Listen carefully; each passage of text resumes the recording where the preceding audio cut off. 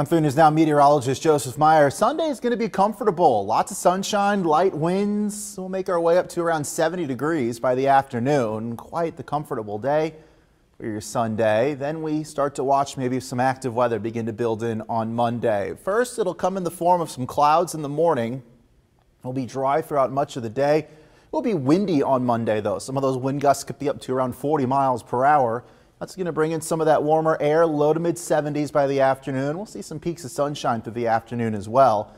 But then the focus turns out west. We'll watch some strong to severe storms develop over central Nebraska. That starts to push into our viewing area probably as early as around 5 to 6 o'clock for some of our western counties.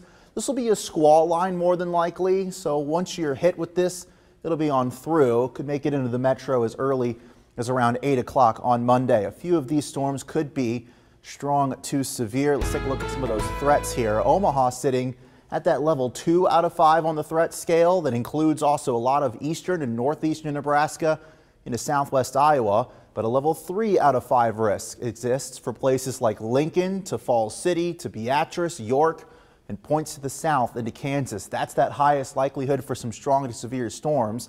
Biggest risk out of these storms will be large hail damaging winds, but a few tornadoes cannot be ruled out, especially in that orange level 3 shading area. So we'll be on guard for some of those stronger storms on Monday. They will be weakening as they move into the viewing area, as they start to run away from some of that moisture. Tuesday, 75, breezy.